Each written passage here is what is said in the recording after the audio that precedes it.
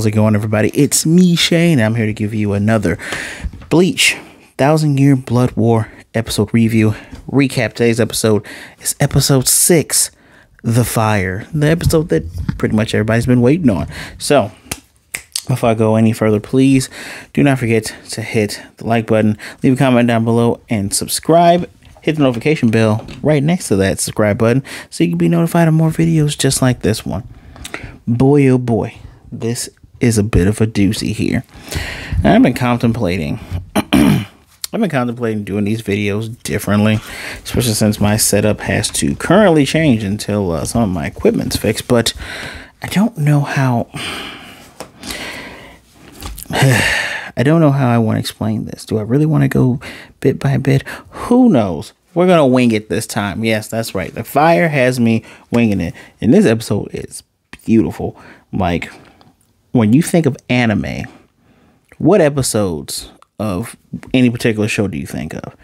Like, for me, when I think of great anime, especially when it comes to the fights and how everything looks, I think of this episode. I think of the fight with Tenzin and the boys versus Gyuki and his sister from last season of Demon Slayer. When I think of really great animation, I think of like the Super Broly movie. When I think of good animation in an episodic form, everything from Cowboy Bebop, the fight in Samurai Champloo with Mugen and Jin versus the blind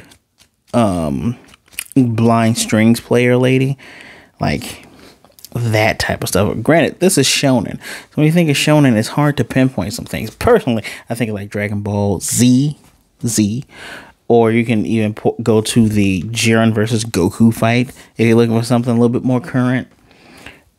What fight in My Hero? My Hero, when you're talking about the school, like the first school tournament with Midoriya versus Todoroki, like really good quality, really cool stuff. Sound quality is great as well because this man melts the ground and you could just hear you just hear all of that.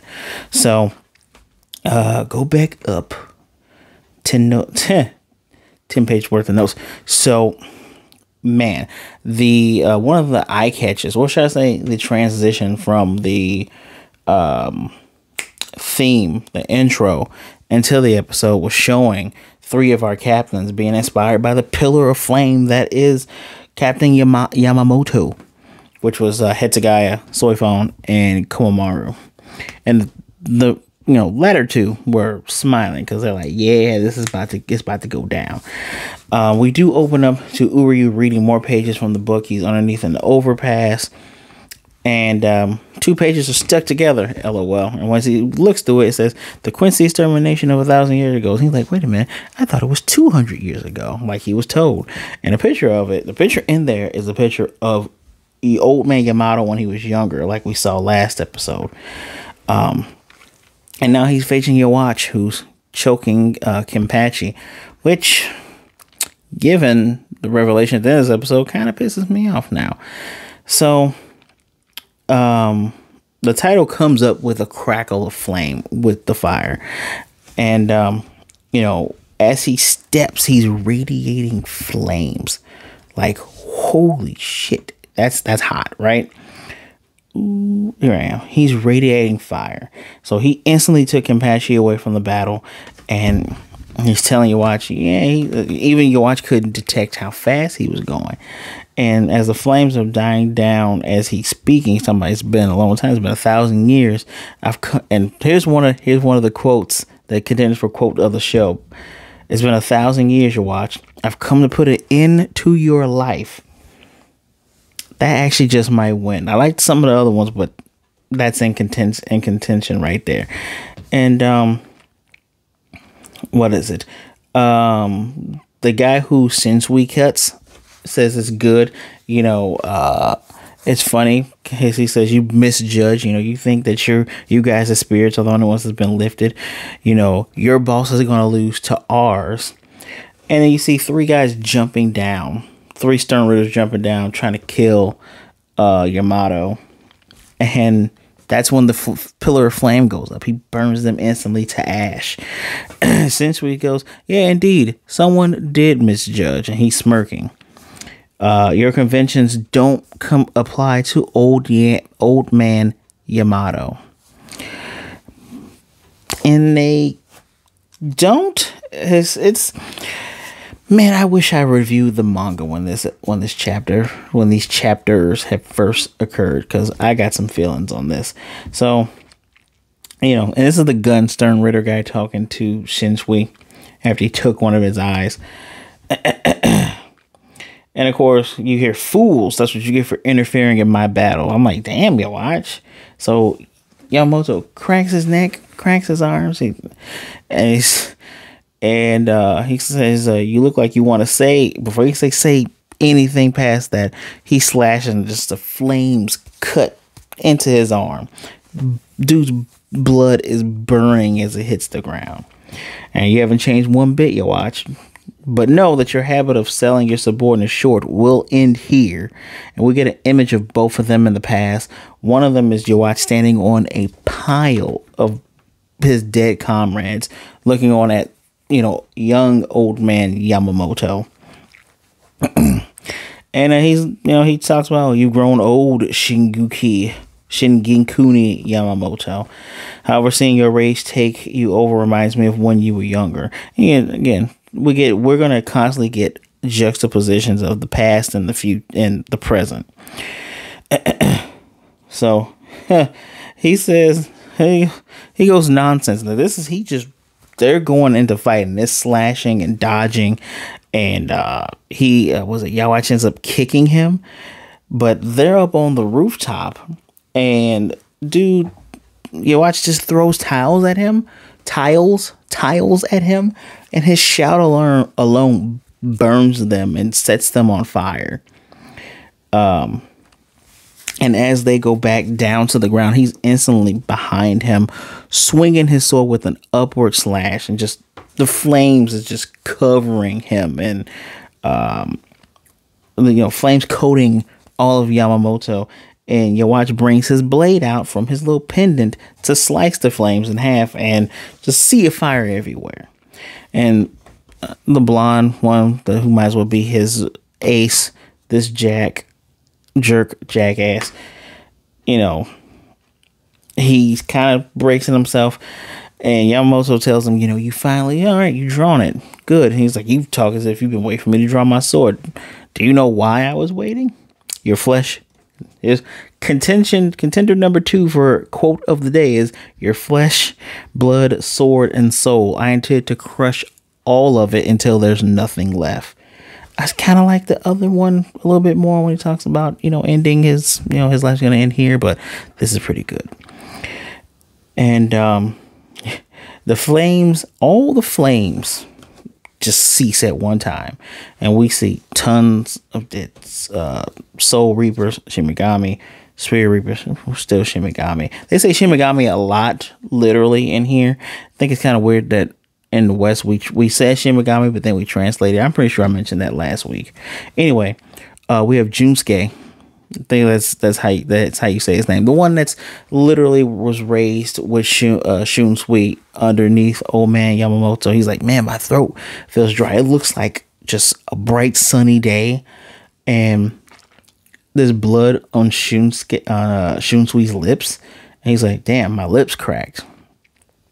And you can see what's going on now. So Squad 4, the lieutenant there says, Unohana-san does, my skin kind of feels like it's getting dry. She tells her, oh, that's cute that you're worrying about your skin at a time like this. And she's like, no. And she's looking very serious. In the coming episodes, you will find out why people are afraid of Unohana. But she's looking out, and she's looking at a flower in a vase, and she's like, please settle this quickly before your power itself destroys Soul Society. And the vase cracks. The ice wings that the Stern Ritter stole from Hetsugai, he's like, you can't even use that anymore. Can't tell me, it's all the moisture in Soul Society is evaporating. Everyone is recognizing what's going on. Yamamoto does his Bankai. Zanka no Tachi. His blade is burned to a crisp. Looks like a burnt sword. And the blonde dude says his scorched little sword is his Bankai. And Yhwach tells him don't underestimate him. Zanka no Tachi seals all of his flames in that single blade. One swing and it's all over. Everything will be scorched and burnt by explosive flames. It is a sword of hellfire. And he's like, oh yeah, you did see this 1,000 years ago, haven't you? Are you sure about that though? Are you sure for yourself that it's the same as it was 1,000 years ago? And when he moves, there's a trail of fire, like as if he was the Back to the Future DeLorean trail of flames. And he swings, cuts dude's shirt. He's like, there's no fire. And, he disappeared and slams down the sword. And the tip of it makes everything in front of it in a cone shape just explode into nothing. And he's like, oh, wow, all of it's in the tip. And he's like, correct. There's a joke in there somewhere. And animation, I already said animation is amazing. And he calls it Zanka no Tachi, where, I lost my point. Zanka no Tachi East, the Kyoku Jitsujin. He forces all the heat in his blade just to the tip of it. And it doesn't burn or emit explosive flames. It just obliterates everything it touches into nothing. And so, and what Yhwach goes, oh, that's perfect, because that means I just have to slice you without getting cut by your blade. And he goes for a slice, but his blade is already broken from the handle and the handguard, already broken. And Yamamoto says 1,000 years ago, all of you died. Oh, there we go. And we just see red and blue flames from the past of the both of them actually, facing each other and fighting. And he says, today I'm going to force you to remember all of that, and all of you are nothing but a horde of corpses. So the flames are starting to swirl around him, almost like when he first appeared, but it's more massive. It's more fiery. And he's about to tell him about the West. It's not just an East, there's a West. Zanka no Tachi West. Zanjitsu Gokui. Sorry. Apparently, it is 15 million degrees Celsius. Not Fahrenheit, Celsius. Just straight heat. And, he sees his younger, we see him as his younger self with the flames all around him. And his body is melting the very ground he's standing on. That's what I meant earlier with the tick, tick sound. It sounds... their sound people deserve something, because that's some really good sound. And the blind guy's like, there's no way this intense heat would be from just flames. It's an illusion? Wait. Or maybe his spiritual pressure is so overwhelming that it looks like flames are bursting out of him. And old man Yamamoto sighs and says, I need to end this soon, because if I don't, me and Soul Side are going to burn to ashes. So melts the ground as he walk in. The fire, like the stuff around him, is turning to ash, and the actual flower in the flower pot, hundreds upon hundreds upon hundreds of yards away at the squad 4 barracks, bursts into ash. And so he's moving in, like I guess he's using the flames to propel himself forward. And we go back to Uryu reading the book, talking about the Leech Reich, which means the light. Whatever Reich means, it means light Reich. They intended to annihilate all hollows, and then they invaded the Soul Society. I'm so surprised that this Quincy manual, admits that they are the ones who invaded Soul Society to go against the Spirit Reapers who opposed them, and the 13 squads beat them. And then 200 years, after that, 200 years ago, Soul Reapers went in to exterminate the last of the Quincy, so nothing would disrupt the circulation of souls. So the 200-year thing was correct. It's just different. It's just different than how you initially knew it.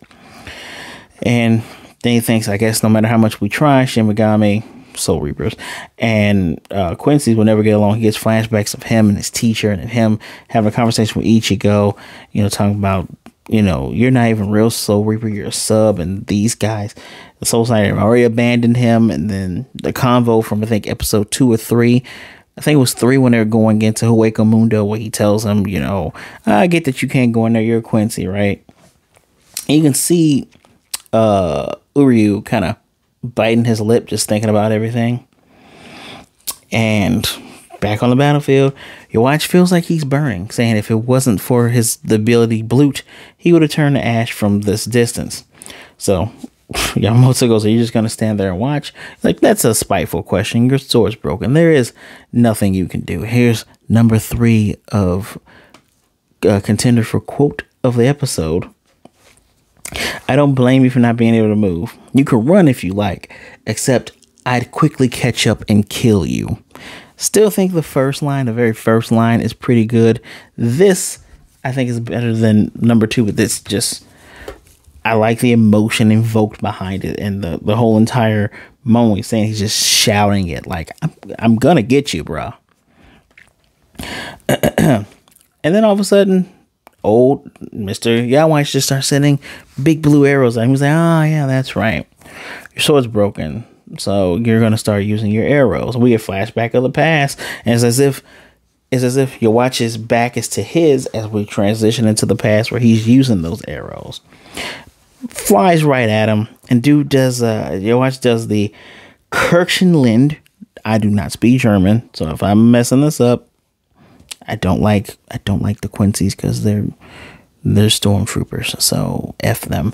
Zonk Zawiger, I know I said that right, and there's a blue area around him, and he just tons of Quincy crosses are up, and he says this is the ultimate defensive incantation and ultimate defensive incantation of the Quincy's is for offense and defense. The moment he steps in, he'll be torn apart by God's light. I kind of like the move. The move is kind of cool.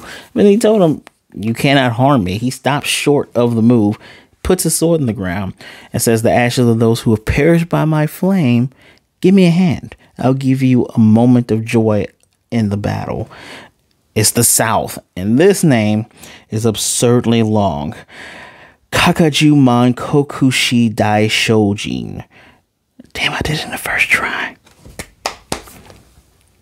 The ground is broken, shifted, and just burnt skeletons are coming out. These, indeed, are the Quincy's that Yamamoto has killed 1,000 years ago, and probably ones he just killed a moment ago. And they're coming up onto Yhwach. They're grabbing onto him. He's like, yeah. He's starting to recognize some of the faces. And he's like, oh yeah, these are comrades that these are comrades that you remember, your old subordinates. As I try to find my spot again. And they make their way towards Yhwach with broken swords in their hands. And you know, he says, hey, you know, you can't beat me like this. And when Yhwach says, he laughs and says, you know, he says, you can't beat me like this. And he's kind of going like, oh man, soul reapers awakening the dead. And he leaps at Yamamoto, but the skeletons make literally a bone shield. Like, they just climb up and block it. And Yamamoto, I love this. This is another good quote. I actually like this one the most. Your mouth works well, but your eyes don't work at all. I might actually steal that for regular day-to-day stuff. And this is when he sees his men all around him. And you see the subordinates I slain before you? Do you regret not stealing my Bankai before I could use it? Oh, it's not that. It's not that you couldn't. Your people still Bankai by, you know, learning it and then understanding its power. And we get flashes of my guy Byakuya getting his Bankai stolen. So he's saying that, you know, you couldn't steal it even if you wanted to. And he's like, am I wrong? He says, am I wrong? You know, I haven't shown my true power in over 1,000 years. You simply just can't steal it. And he's walking away and saying, if you want to defeat me, come on and beat me. You just got to get through your subordinates. And he yells out. And Yamamoto goes, oh, so you do have a shred of humanity left. Because he's remorseful. He has to literally beat up the dead bodies of his old subordinates. And he's like, don't talk as if you know me. Hint number 2. It's been a couple of hints after I just realized. Just bear with me. Don't talk to me as if you know me. This isn't going to stop, man. He's tearing through the bodies. And he says, I can see your tears. And he has bloody tears run down his face. And, you're shifting between present and past. And you hate me this much for bringing back your dead comrades. But nothing you feel can compare to the hatred and suffering of the Soul Reapers that you've killed. His flames come back and he does the North. Zanku Tachi North. And if I can get this name right. Oops. If I can get this name right, guys. Tenchi Kaijin just blows it all the way with one attack. And it has a hole in the side of him. It reminds me of when Cell got hit by the Final Flash. And much like that, it's going to be disappointing. So he falls to the ground. And then he starts saying, I'm sorry, I failed you. He's like, he's the boss. Who's the boss apologizing to? And once he realizes, he goes, who are you? Turns out it's a different body. And here, walking from behind him, the Squad 1 barracks are destroyed. He thinks of the one comrade that's actually still there. And he goes, oh no. And here comes Yhwach. The guy was apologizing to Yhwach. Stern Ritter, why the Rory, who gives a damn? Told him well done, and he literally just kills the guy. He finishes the boink. Only thing that's left was the leg, the boot, his leg and his boot. And he says, so what's beneath, the barracks of Squad 1? He's like, Sosuke Aizen. He went and met with Aizen. As a matter of fact, when he went down to meet with Aizen, who is contained, and I'm going to put in a little thing here. I don't know why people consider Aizen one of the greatest villains, because all he did was use his power and then trick everybody to make himself not be known. And then he went and grabbed hollows to make them do whatever he wants. You will feel at the end of this that Yhwach is the greater enemy. I do like the transition, from Ichigo learning, then we go, oh no, he got to save Rukia. Like, why are they trying to kill one of their own? There's like, oh yeah, Aizen put this plot together because he's an asshole. And then the next arc leads into another bigger war, which I like that. I really felt like you could have ended the show with Hueco You really could have ended the show on the manga with Hueco with tons of questions left, but still. So anyway, he met with Aizen. Aizen was like, yeah, based on spiritual pressure above, he knows what's going on. So why are you here? As he is captured in this thing called the Hyogoku. He says, special threat Aizen, I'm here to ask you to join me in my ranks. We follow the same path. We want to end Soul Society. He's like, follow the same path. I refuse. What? Yeah, I cannot stand to see the Quincy follow in the same footsteps of the Soul Reapers, Shimigamis. Yeah, so he's like, is that your answer? All right, we're done talking. He goes to leave, and then Aizen goes, my power's a threat, though, right? Oh, yeah, it is, but you refuse to heal to the Hyogoku, so it's going to take too long to kill you, and just to take you out and restrain you, it's going to take as long as well. And he's like, wise decision. You don't want to waste time with me, on the same path. If you're going out, you got someone else you need to kill, right? Or you need to eliminate. And now that he's exhausted his power, he uses the thing to steal Yamamoto's Bankai. He goes, it's not that we couldn't steal it. It's just the only person who has the ability to use it and not, hurt themselves is me. As Yamamoto tries to use his Bankai, it is stolen. The jackass has this giant bow that shoots a sword into the ground. It looks very cool, yes, and he pulls out the blade. And he tells him farewell and slashes him. And the last thing, he rips through his shoulder. We see that, but we see that after the spurt of blood that's just constantly on the screen here. And now we're back to the hopeless feeling. Byakuya does the poetry reading this evening with a petal falling, never to bloom again. A petal in flames, full of beauty. Next episode is Born in the Dark. Man, we went from, yay, we can do this, to, oh man, we're going to die again. And here's a funny thing. I knew this was going to happen because I remember seeing the Bankai, but I won't. I don't remember. I don't. I just gonna come out and say I remember seeing Yhwach use it. So maybe I was misremembering thinking he took it here, but this is that kind of Naraku shit. I get it. I get it. They did such a great job of making you hate Naraku because he kept running like a little bitch. This here pisses me off. It's like, oh, literally, I don't care who you are. And my favorite character is Byakuya. This is literally the strongest Bankai in Soul Society. Literally strongest. 4 different forms. I love that. The ending picture here was him. But I love it. I love how I like how they go. It's basically, hey, we got to show this guy's Bankai. People are going to be like, oh, what is it? So if there's a north, there's an east, there's a south, there's a west. But really, he used up all his power because he was so enraged to go and show all his stuff and toy with them. When it's such a Vegeta thing, it's such an early Vegeta thing to do. That's why I said, much like the Cell part, is just as useless and frustrating, very frustrating. Oh boy, I hope next episode Ichigo is able to break through, because it's fun not remembering some of this stuff, but boy oh boy, with this being so frustrating, it makes me want to just go lower. But it's a good episode. The animation alone would make this a 5, but I'm gonna give it maybe a 4, just because Bleach, you've done so many fake outs. You did the Aizen fake out, you did the Kaname fake out, then you did the Gen fake out. There's probably several other fake outs. The Fullbringer stuff, which was, you didn't need to do Fullbringers. That was just a waste. But anyway, sorry, Kubo. Fullbringers was a waste. But anyway, 4 out of 5 from me. If this does end up being, if like the first part of this 4-part thing ends up being like 10 to 12 episodes, man, I'm hoping somewhere in here we get some goodness, right? Right? Is it going to be all sad until we get to the certain part where I left off at?